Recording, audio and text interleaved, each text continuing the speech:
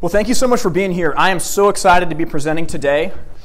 And the course today is called Make It Easy, How to Eliminate Customer Confusion so that we can sell more products. I think everybody wants to do that, right? We all want to sell more fireplaces.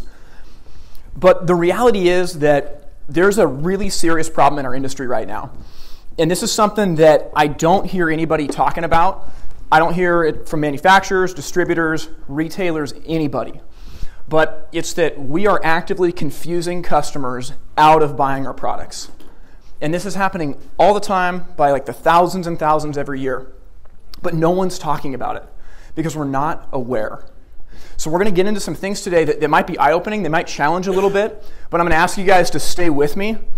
The course that I've been on for the last 5 years or so has been kind of breaking down my own sales process and building it back up from the ground with the customer in mind so that we can make it easier to do business with us.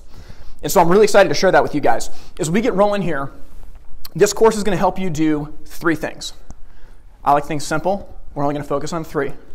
Number 1, cut out all the noise that is confusing your customers. That's going to be really, really critical. We're going to talk about what a noisy and busy world we live in, and that if we want to have any hope of breaking through to have a relevant message to the people that we're selling to, we got to come with clarity and simplicity, breaking through the noise. Number 2 is that this course is going to help you reframe your messaging so that you only talk about the problems that you solve for your customer. And this is something that's kind of backwards, that very often if you do an audit on the marketing and the advertising that's done in this industry, and you do an audit on the sales process that a lot of companies have, we don't frame things from the perspective of solving customers' problems. Were any of you guys in Jerry's course who was just in here a second ago? Right? Jerry hit on that so hard, and it was amazing because we are in the business of solving problems. And if we don't identify with that problem and talk about our solutions from that perspective, it's white noise, and it honestly just confuses customers and they don't buy from us. The last thing, number 3, is that this course is going to help you create tools that make it easy for your team to sell. Now, your team may be small. It might just be you and another person. It might be a whole bunch of people. But either way, there's tools you can create that are going to set you up for success long term. And so I'm really excited just to share some of the things that I've learned that have helped me, and I know they can help your guys' businesses too. A lot of this might sound radical or different than what you're used to hearing. And I know what that's like. So my name's Tim Reed, and I've been in the Hearth industry now for about 14 years, which isn't anything compared to some of the people here. That there's a lot of folks that have been doing this for a long time and doing really, really good things in your business. But what I found after years and years and years was that I was stuck in a tunnel vision of just thinking that the way we did it was right. And it took, honestly, swallowing a lot of humility to realize that we were actually not connecting with the customer the way that we should, and we were actually confusing customers. So I'm really stoked to share this content because this isn't theory, it's just practical wisdom that I've been able to apply. I manage 5 retail showrooms in the Pacific Northwest for Fireside Home Solutions. And the principles that we talk about today have made our company millions and millions of dollars. And I know that they can do the same for you. I know that they can make an impact to remove customer confusion so that it can be really easy. Now, as we get going here, I've got some handouts in front. I hope that there's enough for everybody, and if not, maybe there's someone close by that'll share with you. But go ahead and fill that out as I'm talking here, and don't be afraid to throw up a hand or just interrupt me, and we're going to do this back and forth, because ultimately the goal of this course isn't for you guys just to listen to me talk for an hour. It doesn't do any good. But what we want to try to do is to be able to get you some principles that you can take to the bank and make a difference in your business. And the only way to do that is if we go back and forth a little bit. So I talk real loud, and I promise that if you interrupt me, I'll be really gracious and we'll dive into what you have to say. But use that handout because that's what's going to make the difference long term. Like I said, listening to me for an hour is not going to do it. But if you can follow along in the handout and write down some notes, it's going to give you ammunition and steps to go back into your businesses and take control. That sound good? Cool. Well, hey, did anybody come out and see me last year at Expo? All right, we got a couple. Awesome. Thanks, guys, for coming back. Appreciate that. Well, so like we talked about, there's a really serious problem in our industry that no one's talking about, and it is that we are confusing customers out of buying our products.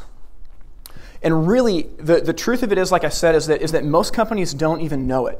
We use all kinds of insider language that only other Hearth experts understand. We talk over people's heads. We go too fast. Our websites are confusing. There's all these different things that we're doing. And I mean, now it's easy to say, well, all my competition does that, but I don't do that. And the truth of the matter is, like, how often do we get someone coming into one of our showrooms that's like, I've been to 5 other places and no one can help me. Someone please just take my money and help me? Have you guys ever had that happen to you? Yeah. I mean, we have that happen a lot. And if we're being honest, it probably happens to us also, where someone goes to our competition after visiting our store. So the goal for today is to just eliminate this confusion. Now, I think that one of the hardest things to do is to change. And Grant Falco had just this amazing social media presentation earlier today, in the same room actually. And he talked about how in business, if you're going to improve, the only way to do it is to change. It really is, that you cannot improve if things don't change. And so, like I said, today there might be some new concepts. It's actually going to harmonize really well with what Grant talked about and with what Jerry just talked about. But the big thing I've found is that in order to take the steps we need to take to grow in this changing landscape, we got to be willing to reevaluate what we do. Because our industry, we're at a fulcrum right now. We're at a turning point where we have not been disrupted yet, but the tide is shifting. And if we don't take control as retailers, we will be disrupted. So it's up to us to take that step and make it easier for people to buy from us. Now, I want to share an inspiring quote. You might have seen it on on a wall or on Instagram or something, but here it is. Buying a fireplace is confusing and difficult. Said everyone always. Have you guys heard this quote before? Does anybody disagree with this? I mean, it's hard to buy a fireplace, right? I mean, because how often do people buy them? Once? Yeah, I got a good friend that says, it's like buying a wedding dress. You do it once, maybe twice, and you don't want to make a mistake. That's the truth, though. I mean, people don't buy these enough to be familiar with the category. And this is what Jerry did such a good job about talking in the previous class, is that for us being Hearth experts, we understand the process. And so it's easy to us. But that's not true for our consumers. And generally speaking, they are very confused by the process. And so what we're going to do is we're going to dive in and find out why. And this has really always been true. It's always been the case that buying a fireplace can be difficult. But the reason it's more relevant now than ever is because the customer experience has changed in the last 10 years. We all know this, don't we? If we audit our own consumer behavior, we all know that things have changed.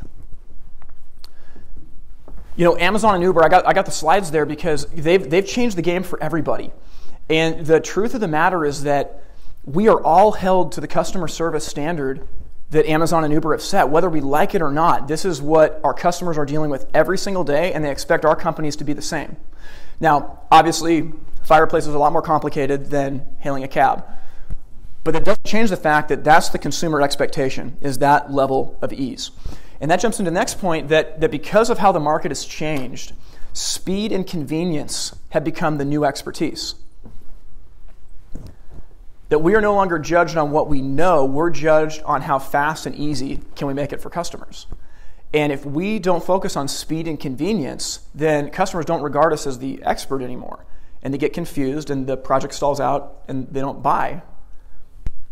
Has anybody here had instances where a project stalled out because we weren't? Yeah.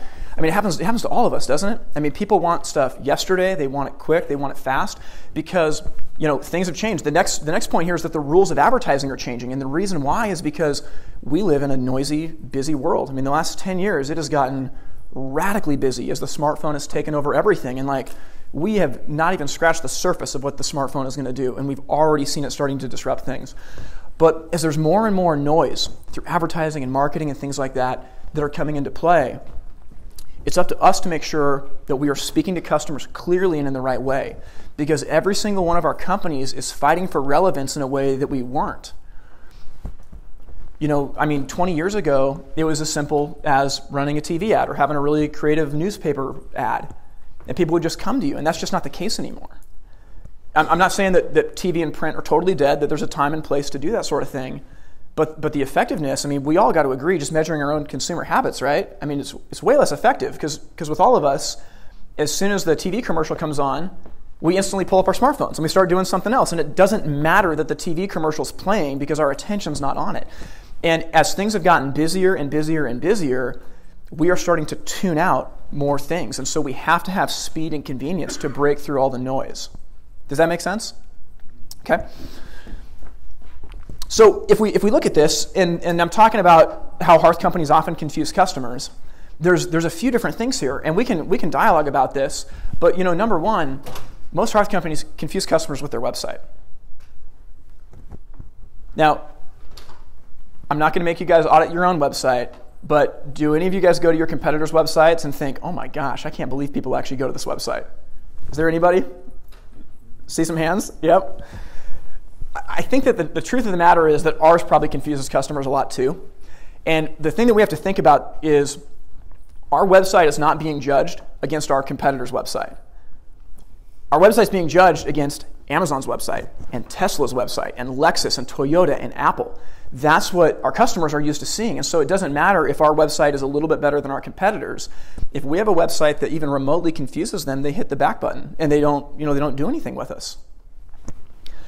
Next up is confusing insider language, where we speak over customers' heads. And the whole thing is that we have like a really technical industry, don't we? I mean, we got clearances and BTUs, and we got chimney safety, and we have all these different things that we have to worry about. And it's really good we understand those things, but our customers don't. And so often, I mean, I'm in the Pacific Northwest, and I secret shop my competition all the time. And I'm not joking, like, I am always being talked to way over my head if I'm a consumer. This happens every day of the week. And I think if we're honest, looking at our own sales teams, we can get caught in this because for us, the language is really familiar and it makes sense, but it's really difficult and confusing for consumers. So next up is that, most companies are confusing customers by only talking about themselves. Do any of you guys have any maybe sales reps or people that try to sell to you that only talk about themselves? Anyone have a funny story about that? Has a rep ever talked themselves out of a sale because they wouldn't shut up about themselves and their products? They didn't care about you, the customer? So this is a great story. So we sell fireplaces and garage doors at our company. And I got a call one time from a garage door rep that wanted to come in and see me. And he got my cell phone number somehow, and he calls me and he says, hey Tim, I got this great product and I want to talk to you about it. And I said, okay. I said, hey, so have you been to visit our showrooms and kind of seen the weaknesses that we have with our product lines? And he goes, well, yeah, I've been to your showrooms a couple times, and I think we're going to be a great fit. And I was like, okay, perfect. So what are we missing that your product is going to fill? What's the pain point that we have? And he goes, well, we've been doing this for 30 years, and we build the highest quality garage doors. And when it comes to integrity and quality, you're never going to get anything better. And I said, okay, that's great, but why do I need it? What is the pain point that I have that this is going to be a solution for? And there was like a long pause, and he said, well, I guess I'm not sure, but we make really good garage doors. And I said, okay, well, I'm glad you make good garage doors, but I don't need them. I've got good garage doors already. So, give me a call if you ever find a pain point that we have that your product can fill. But this happens all the time. We're so used to talking about ourselves. And it's easy to poke fun at people. But the truth is, I think that we all do this sometimes. That when we get nervous, when we're not prepared, we default to talking about ourselves, don't we? So next up is that so often we make customers jump through all kinds of hoops to get an estimate. Does anybody here want to be honest? Like, does anybody have a complicated estimate process in your business? No, it's all simple. So all of you are saying, okay, yes, we got some honesty here. For everybody else, though, less than 5 minutes in the showroom, a customer can get an estimate, or is it a little bit more complicated than that? Well, you got to go out to the house and see what's going on. Got to go out to the house. Yep. And spend some time, hours, just doing the estimate. Yep. Getting it to the customer. Yeah, there's some complexity there. What did you have back there?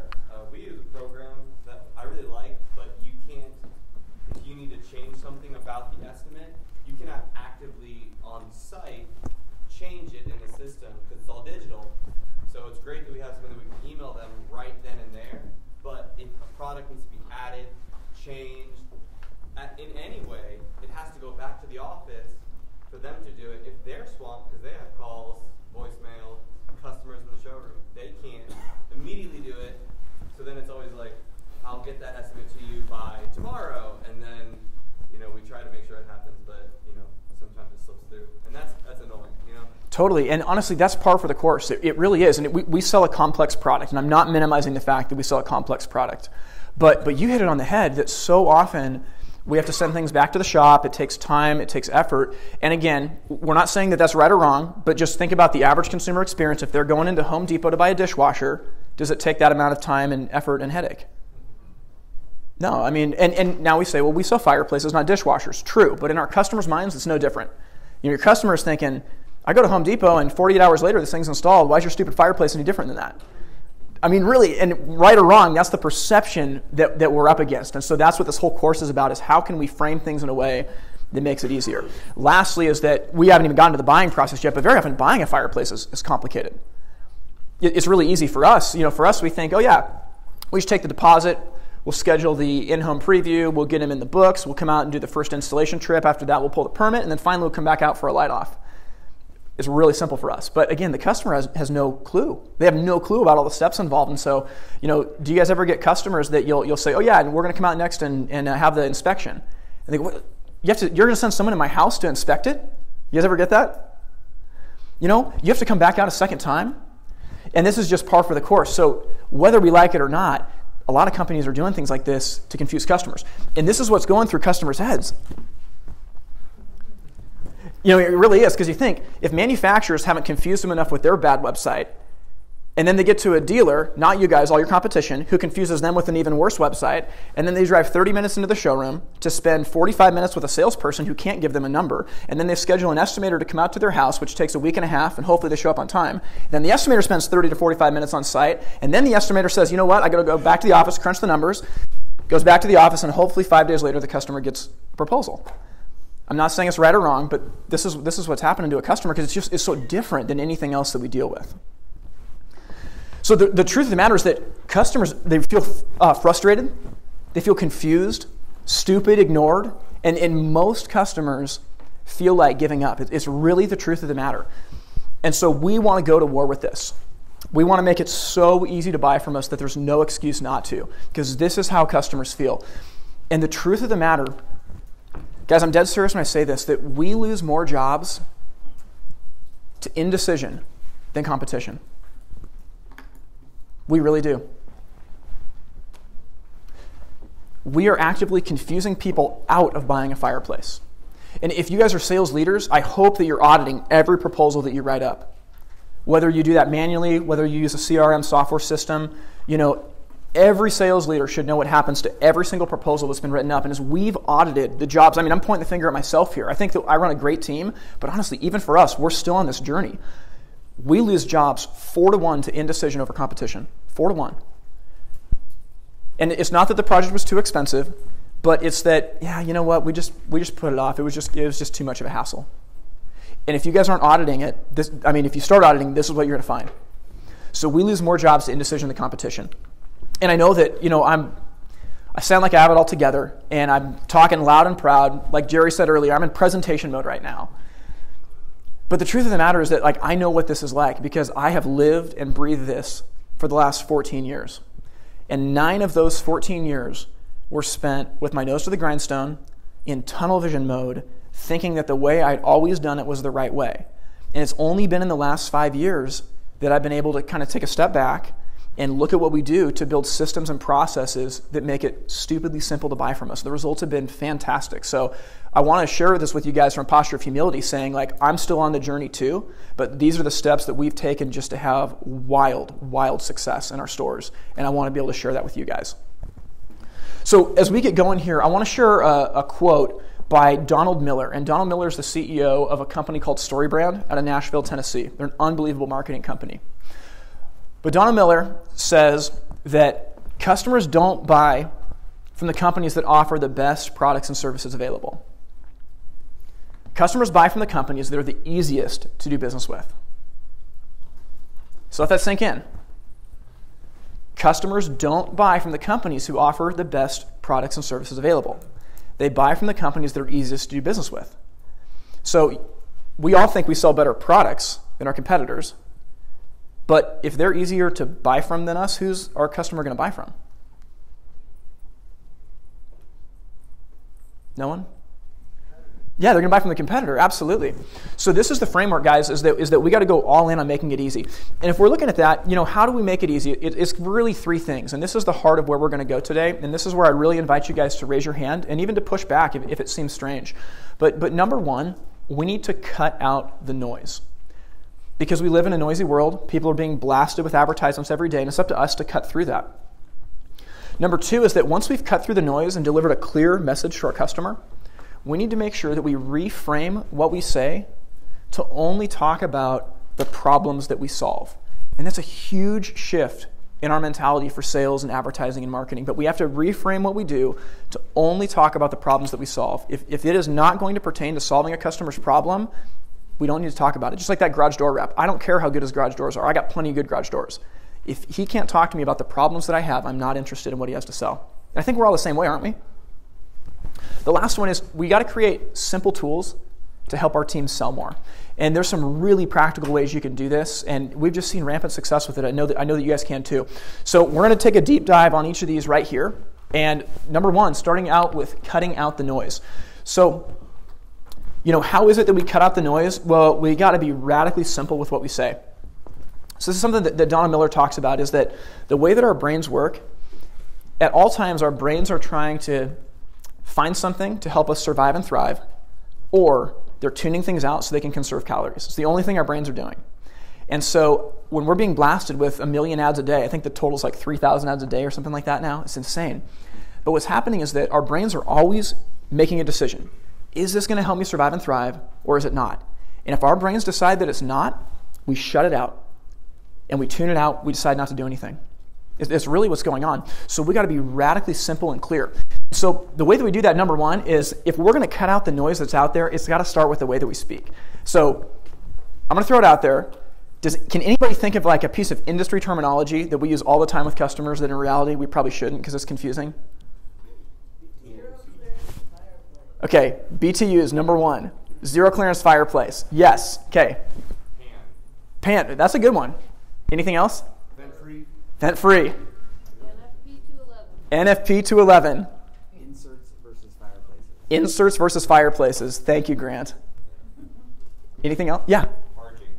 What was that? Parging. I don't even know what that is. Parging? Parging is smoking. All right. So that. Definitely.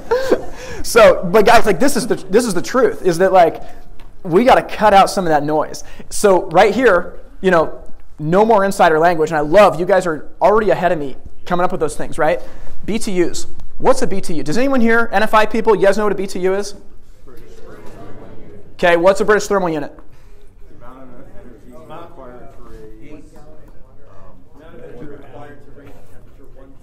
The amount of energy required to raise 1 cubic foot of water 1 degree at sea level. Great. I've got 35,000 of those. I mean, it's the truth. It's like, oh yeah, I got 35,000 of these. It's just the truth. Zero clearance fireplaces. Now, I don't want to rant about this too long. You guys can tell I get really fired up about stuff. Like right now I'm at an 8. You don't want to see me at a 10. So, but you think about the zero clearance fireplace. How often in our showrooms do we have them divided by inserts with a big sign and zero clearance fireplaces with another sign? It doesn't do the customers any good. They don't know the difference. Our websites. Why on earth on our websites do we have inserts and zero clearance fireplaces? Because our customers don't know the difference. They get confused.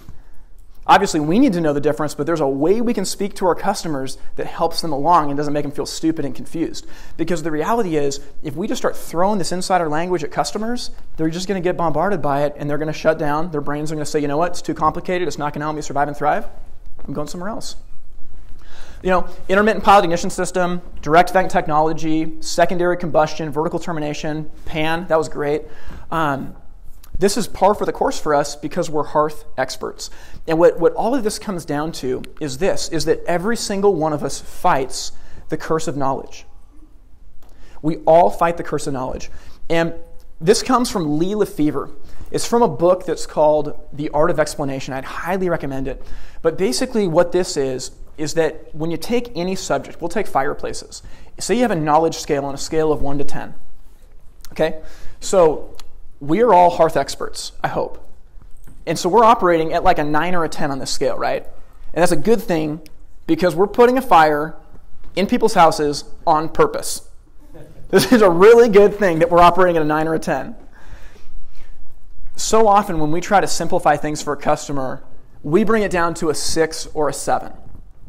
But the problem is that customers are buying at a 1 or a 2. It's the curse of knowledge. For us, it seems second nature. It really does. We think it makes sense. We think that we are speaking their language, but we're not. We're bringing it down to a 6 or a 7. So what we have to do is go all in on how can we make this simple for customers. And customers aren't stupid. They're really smart, and they're doing a ton of research. The problem is they're not experts like we are. You know, a crash course on Google for 4 hours is going to teach you some things, but not everything.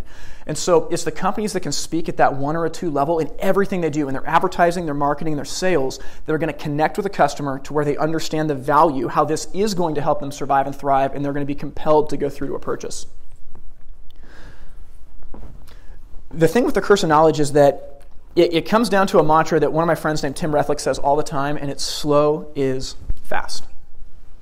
That you got to go slow on the front end to run on the back end. Otherwise, it's going to be backwards. So give you an example. Like I said, I secret shop all the time. And I went into a major competitor of ours fairly recently. And I got asked 2 questions. And within 30 seconds, I was being shown a fireplace. Question number 1, how many square feet you got? Okay, I guess 3 questions. The first one was, how you doing? I said, great.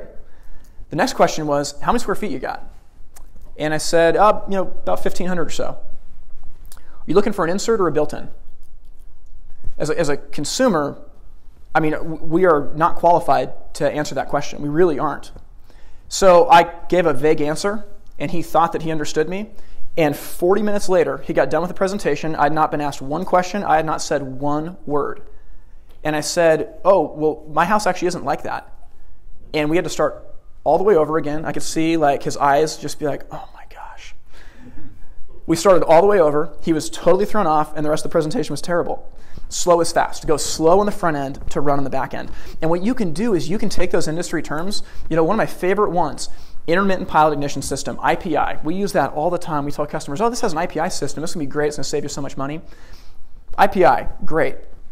I mean, I don't know what that means. Is it like a PhD or like an MBA? I mean, I don't know. You know, Grant Falco right here has one of the best examples I've ever heard. Don't call it IPI. Call it a pilot on-demand system. So a customer comes in, and instead of talking to him about, yeah, this is a 35,000 BTU fireplace, and man, it's going to be so awesome because it uses an IPI system that's going to save you just a lot of money, and it's got this direct vent technology that uses sealed combustion just to seal your chimney off, and you're going to get so much efficiency in your house. You've just blasted the customer with, a shotgun of information, and they can't handle it. So instead what you got to do is say, you know what? Man, there's nothing worse than having a pilot light burning all the time. And you know what? Old fireplaces, most of them, they have a little pilot light going all the time, and that thing's actually costing you money every single second that you're using it. Now, these new fireplaces are really cool. They have a pilot on-demand system. As soon as you hit this remote, you'll turn the pilot light on, you'll use your fireplace. The second that you're done, you turn your fireplace off with your remote, all the gas shuts off. So you're only going to pay for gas when you want to use it. Isn't that amazing? Okay, we're speaking at a 1 or a 2. 1 or a 2, not a 6 or a 7. Now, it takes more time to do that. And I can't rattle off BTUs and square footage and zero clearance and chase pans. I can't do that when I'm going this slow to explain. But the beauty of it is that I'm speaking at their level, and I'm telling you that if you can speak at a 1 or a 2 and go slow on the front end, you don't need to say as much. You really don't. Because so often we use these pieces of terminology here to make ourselves sound smart. I mean, a lot of salespeople do. They want to come across as smart. The issue with that is that customers don't care how smart you are. They really don't. What customers want is they want to be able to solve the problem. So if we stop using insider language and we fight the curse of knowledge by speaking at a 1 or a 2, we will cut through the noise. Any questions on the curse of knowledge before we move on to the next thing? Yeah. How do you point people in the right direction for the size of fireplace that they're going without asking like square footage or BTU? Well, that's really good. And I think that's probably a conversation with get your installers in there, get your sales team in there, and start brainstorming that. Square footage, I'd say most people probably know the square footage of their home. It's a somewhat familiar category, for a home purchase. Asking questions like, is it 1 level? Is it 2 levels? Do you have really tall ceilings? Is it a really open concept space? Like compared to the showroom here, how big do you think your space is? There's things you can do to build bridges of familiarity, and it's going to be different for every business. But I would spend some time probably as a group dialoguing that, because there is information that we need, and I'm not trying to make this sound like we can't get the answers to technical questions, because there are technical questions we need to get the answers to, but we just need to make sure that the way we present that information is at a 1 or a 2, not a 9 or a 10, and it means that, honestly, we got to go really, really slow. Salespeople are so quick to run 90 miles an hour with their hair on fire. We're always looking for the next thing to do, the next thing to do, the next thing to do, and we just steamroll our customers because of it. We're too busy wanting to get to the next customer that we steamroll the one that's right in front of us. So number 2 is this. We need to reframe our messaging to only talk about what solves our customers' problems. The truth of the matter here is that the only reason customers come to see us is because they have a problem. I mean, we are not like IKEA, where people just roll in there on a Saturday because they got nothing better to do. We really aren't. And if your locations are anything like mine, they are unbelievably hard to find, and parking is terrible. It really is. And so, what I know is that if someone has driven all the way to my showroom, parked at a difficult place, and made it into a fireplace shop, they're probably pretty serious. There's most likely a problem that they have. And so we got to reframe our messaging to talk about that, because the reality is customers don't care about our story. They really don't. Grant and I were visiting a manufacturer about a year ago, and they were talking with us about a new marketing piece that they were working on. They're super, super excited about it. And the CEO of this company is like, oh my gosh, guys, this is going to be the most amazing POP piece that you're ever going to see. We want this thing front and center in all of your showrooms. And they brought it out. It was about 3 feet wide, 4 feet high. Guess what it was? It was our company story. In 1975, so-and-so started this company with nothing but a nickel in his pocket and the American dream. And after that, he's built his first wood stove. And then 10 years later, they built the plant. And after that, they developed a gas stove. And it's like going through all this. And they said, what do you think? And the first question I asked was, do you want me to be honest?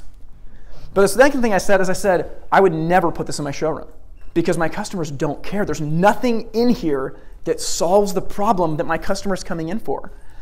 And so we got to think about this with our marketing. I mean, I flip through the trade show or the industry magazines every month. I look at the ads that get sent to me by sales companies and by reps and manufacturers.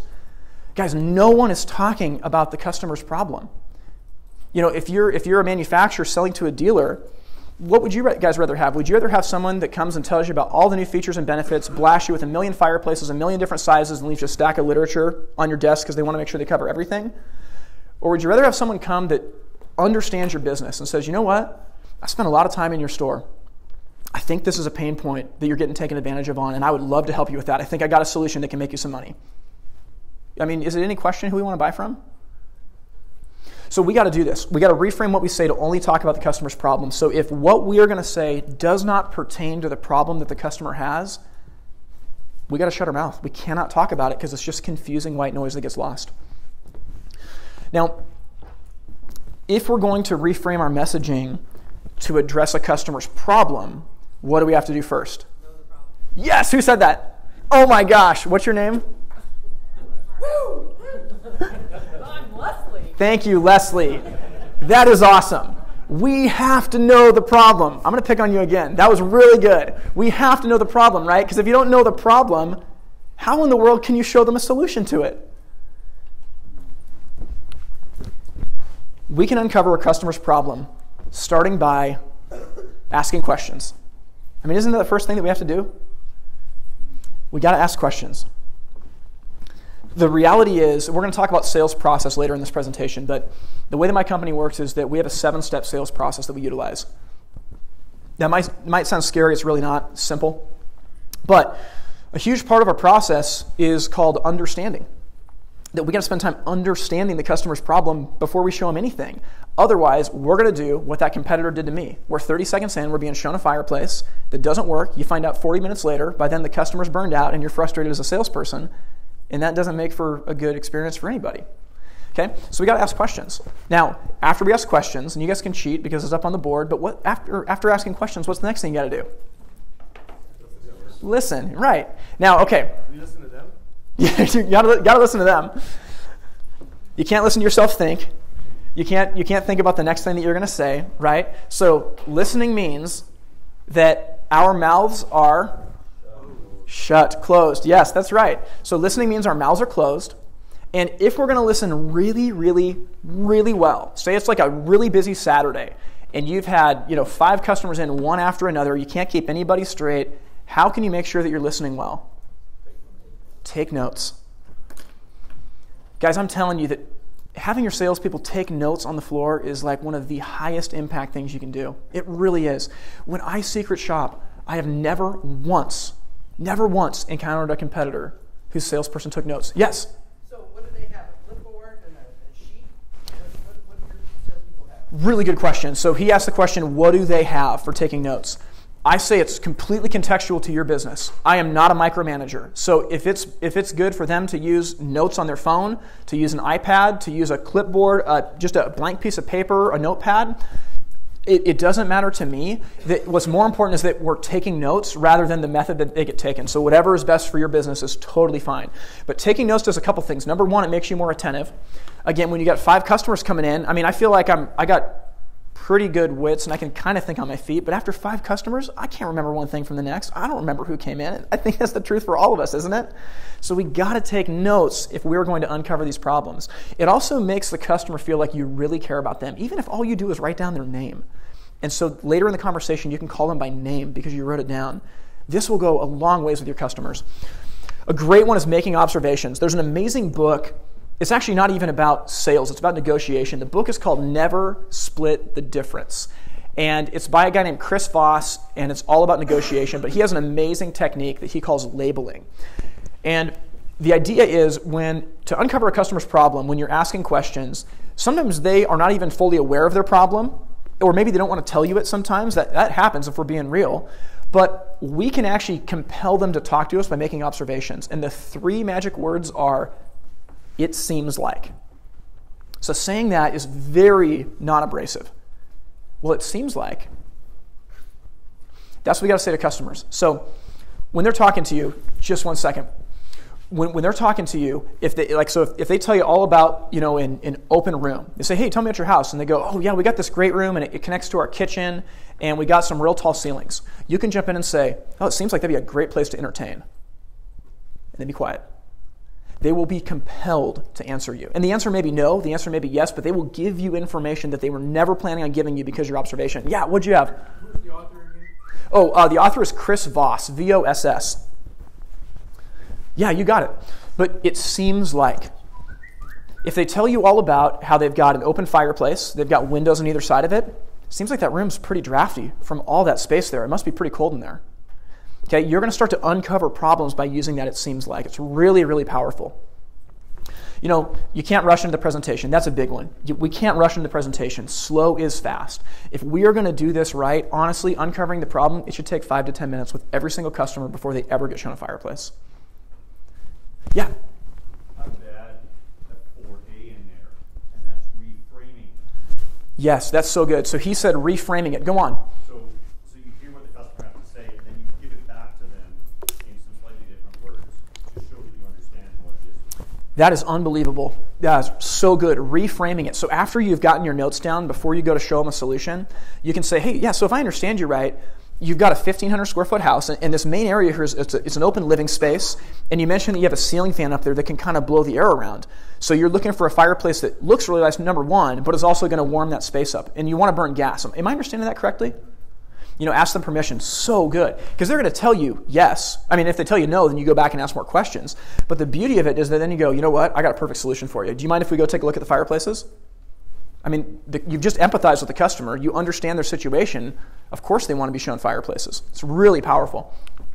So next up is this. Now that we understand the problem, and it's up to us to advise a solution, we can't give them too many bowling balls. This comes from StoryBrand, and the idea of it is that every time you give a customer a piece of information, you are handing them a bowling ball. If you guys have ever heard me speak before, you're going to say, Tim, I've heard this a million times. Shut up, I know it.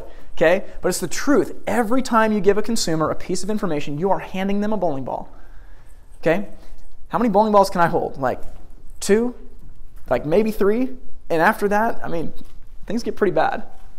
It really does. It's no different with your customers.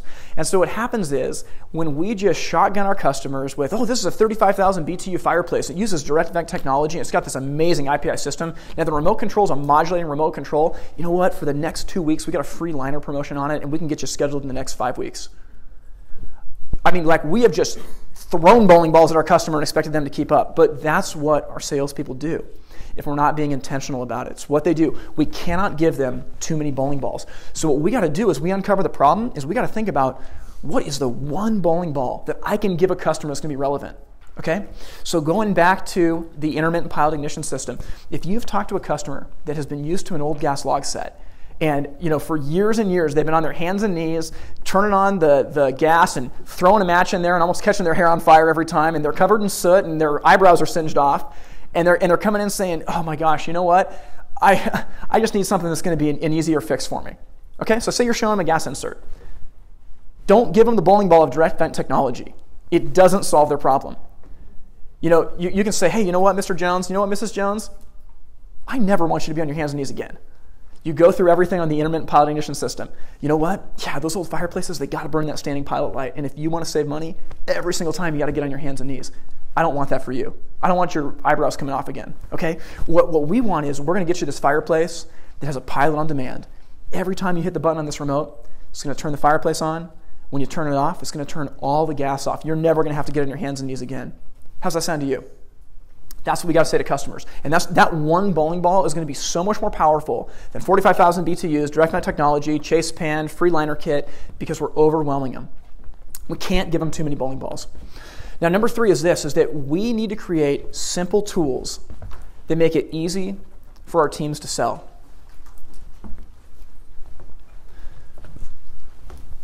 It's funny.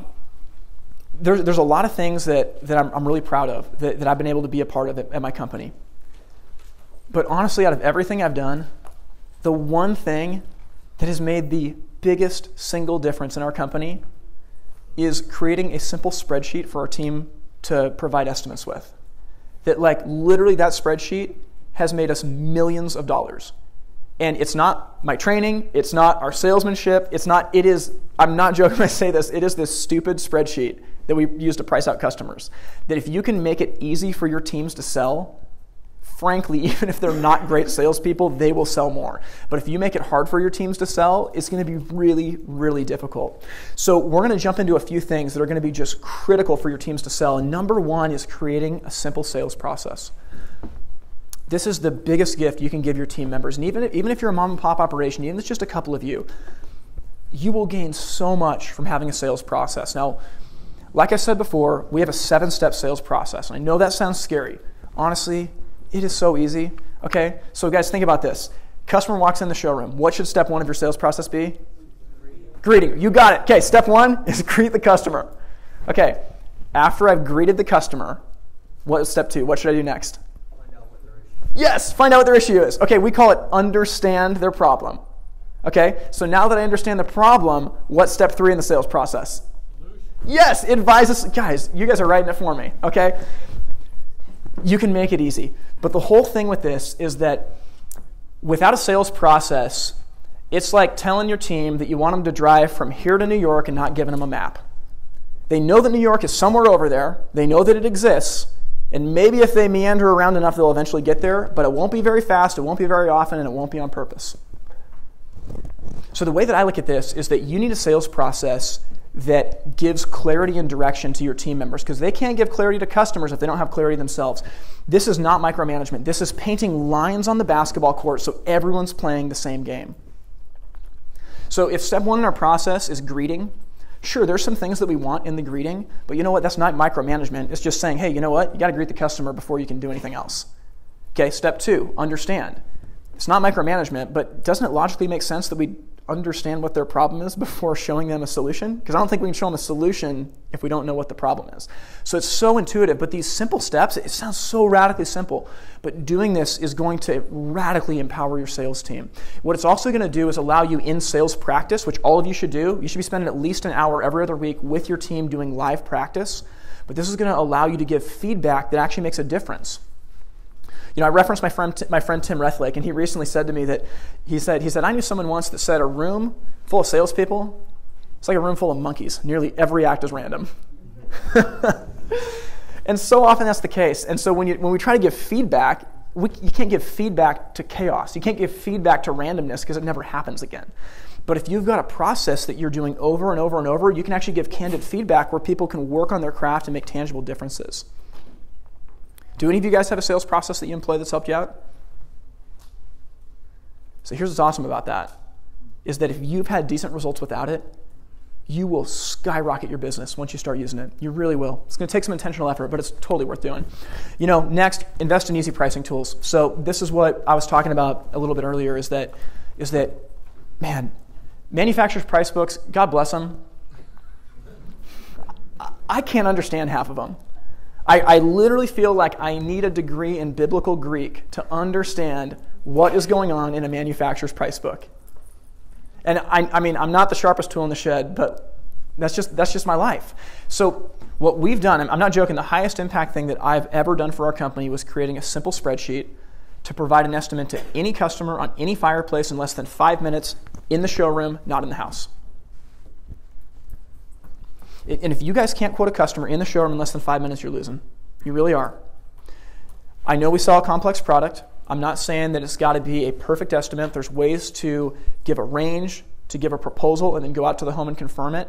But you got to give that number in the showroom. You got to lock it up. Because what you think about comparing it to is that your customer from their smartphone, like they can book a flight to Europe and back in 5 minutes. They can get a quote for a Tesla in 30 seconds online, and they're saying, why is your fireplace any different? Again, I know it's not a fair comparison, but that's the reality that our customers are living in. So I know that you guys can do this. Work on pricing tools. It's going to make such a wild difference, and it is worth pouring the time and effort into. If you think you don't have time to do it, I would just encourage you to make time, because so often we get caught in the hamster wheel, don't we? In the whirlwind, where the end of the day comes and you're like, did I even do anything today? I mean, I swear, every November, there's one day where I come home to my wife and I'm like, what am I doing with my life? Do you guys have those days? It happens so much. We got to invest in the important things. Yeah. Is there any way to get sample spreadsheets to kind of see what you do?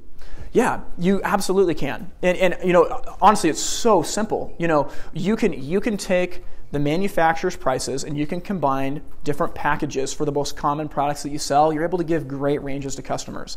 They're not expecting a hard and fast bid, but they want an idea of what they're going to do. And I'm telling you, it's going to make a huge difference in your business. Yeah. I disagree with you. Yeah. I think when they hear that number, that's all they hear. And they're stuck on that number, and when that chase is 30 feet high in the air and you can't come out the back, they don't want to hear it. So I disagree with you. So that's a great point. So she disagrees because when customers hear a number, that's the number that they hear. It's a very fair point.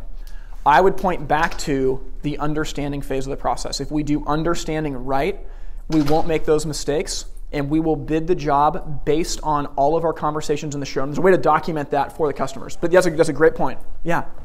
Yeah. Well, we do spreadsheets right now, so this is getting interesting. Yeah.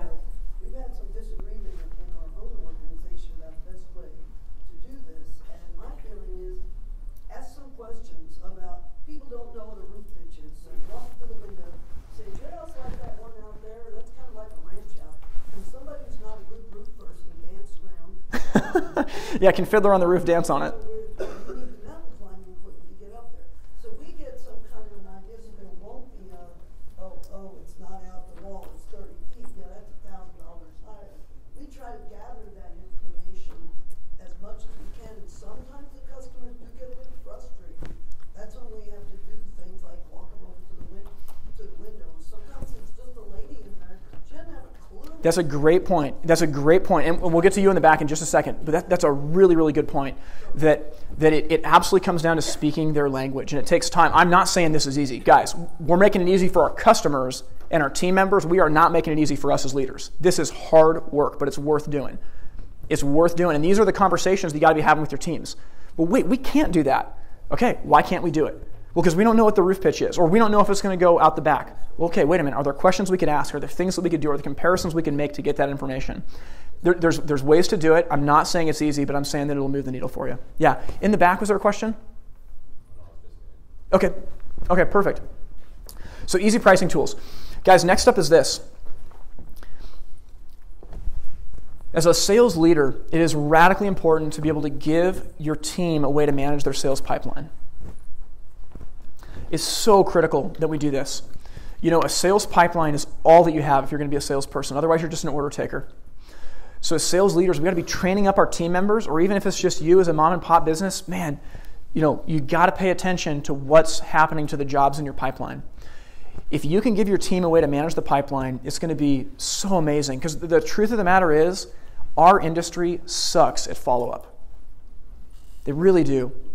I was having dinner a little while ago with some terrific companies that run amazing businesses and make a ton of money.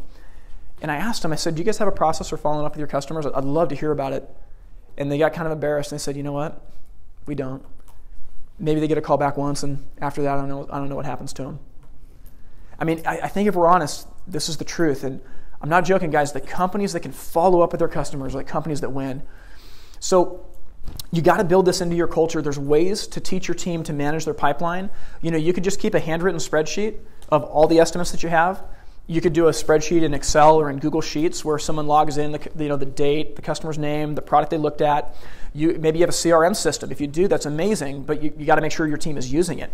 But one of the most effective things that we've done is we have rated our estimates on a scale of A, B, C, and D. A being the best, right? Low time, low risk, high profit, and D being the worst. And this is something I talk about a lot, is that as a sales professional, there are 4 questions that you should always be able to answer. So I want to do an exercise, and everybody raise your hand right now. We're going to see if there's anybody left. Okay, got to be honest. If you talk to your sales team members, leave your hand up if the answer is yes. If the answer is no, put your hand down. Okay, question number 1. Do you know how many open proposals you have that haven't closed in the last 3 months? Question number 2. Which of those proposals are your best opportunities? Question number 3. How many open proposals do you have in the last year? Question number 4 is, what are you doing this week to engage those customers? Okay, there are 4 hands in the air. So again, it goes back to, like, I'm not casting blame or anything like that. What this means, it means opportunity. Because if you guys are having success without this, holy cow, if you start following up with your customers, it's going to be insane, the growth that you'll have. You know, what we do is every A and B level customer, minimum of 7 follow-ups. Minimum of 7. And all the time I get pushback when I teach sales where people say, it's too much, customers are going to get mad, they're going to tell me to go screw myself, and they don't. They really don't. They're thankful when you call them because, again, they have a problem. And they get busy. They forget about it. And I give the analogy, it's like when my dentist calls me. I don't recognize the number, so I screen it. And then a little while later, I check the voicemail, and I'm like, oh, yeah, I got to make a dentist appointment. And then I'm at work a couple days later, get the call again. I screen it again. I'm like, oh, yeah, I know I need to do that. They keep calling me. You know, they got my number on file, and eventually I pick up that phone, and I don't scream at them, why are you calling me about the stupid dentist appointment? I'm like, you know what? I've been so busy. Thanks for being persistent. I'd love to get that scheduled. I'm not joking, guys. Customers are no different than that. You got to follow up with your customers. If you can build a pipeline for your team to understand their sales, understand what opportunities are out there, which ones are their best, and actively how they go about pursuing those, you're going to see some wild, wild success. Where do you get the number 7 from? Well, so rule of 7 touches is part of it. So famous marketing rule, no idea who made it up, but they say it takes 7 touches before someone does business with you. I don't know if it's true or not, but I know that 7 is better than 3, and so we just decided on that. Yeah, no, I mean, I've heard people say, you follow up until they fly by or die. I think that's good. Was there another question? Yeah. Yeah. How do you create a way for your team to remember to follow up with them if they have multiple jobs on their schedule? Yeah. How are you doing? Amazing question. What was your name? Robert, awesome. That's a great question. So Robert asked how, when they're busy, how do you make it so this becomes routine? So I would say, number 1, that you got to get some reporting involved. So basically, I make my team send me a weekly copy of their spreadsheet showing the last 30 days of activity. And I just want them to see, hey, how many jobs did they add to it? What did they follow up on? What's the status of the job? And so I just ask for that every week. Another thing you can do is if you're using Excel and you got all these different categories, so you've got the customer's name, phone number, address, unit type, you've got the rating of A, B, C, D, throw a filter onto it and just filter out the A and B jobs. and tell your team member, hey, this week, I want you to follow all these A and B jobs 3 times and then get back to me. There's different ways that you can do it. But it takes, again, this is hard work as a leader. It's not easy. This is intentional, difficult work. So to summarize, guys, we can make it easy with these 3 things. Number 1, we cut out the noise. We speak with radical clarity. Number 2, we reframe our messaging to only talk about the problems that we solve. And then number 3, we create simple tools that our team can use to sell more. Because the truth of the matter is that there's never been more opportunity than there is right now. There really hasn't. It bums me out. I read all these industry magazines, and so often you go to affiliate meetings or trade shows or things like that, and all there is pessimism.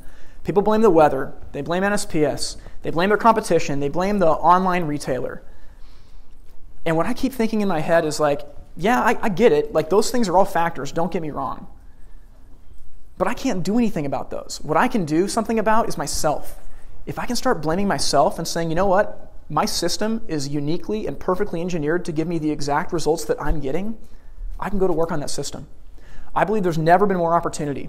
If any of us go through our neighborhoods and knock on 10 doors asking what a gas insert is, none of our neighbors know. We're not selling dishwashers in a commoditized market that's just blood red.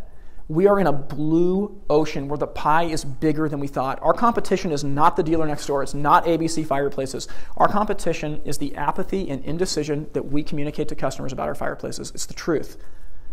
But with that opportunity, we can win. It takes going all in on simplicity and clarity, though. So again, guys, listening to me for an hour will not move the needle in your business. It will only move the needle if you go back, take this handout back to your business and start thinking about how can we go about rethinking what we do around simplicity and clarity. Now, I want to point you towards one more resource. This is a free resource. It's actually an ebook that I've written. And it's called 3 Things Your Business is Doing to Confuse Customers. You can go to the website itsfiretime.com/confuse and download it. It'll get sent right to your inbox. If you have a handout, it's actually an advertisement is in the handout right there. This costs you nothing. But what this does is it takes 3 of the big concepts from today and it really hashes them out in detail, but it gives you worksheets to go through so you can spend some time actually addressing this so you can stop confusing customers and you guys can win. So go to the website itsfiretime.com/confuse and go ahead and download that.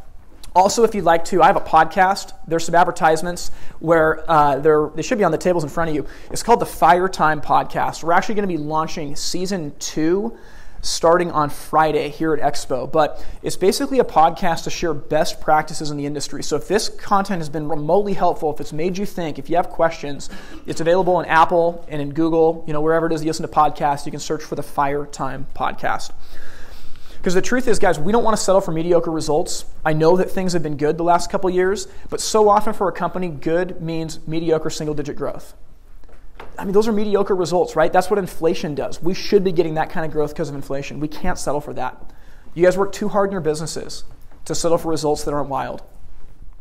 So with the content today, if we make it easy for our customers, guys, you're able to take control. And I know that if you can remove the confusion that so many customers feel, literally your company will be like a city on a hill.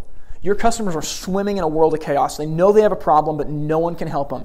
Your company will be a beacon, a magnet that will draw them to you. You guys have the ability to take control of your company and make it so stupidly easy to buy from you that there is no excuse not to.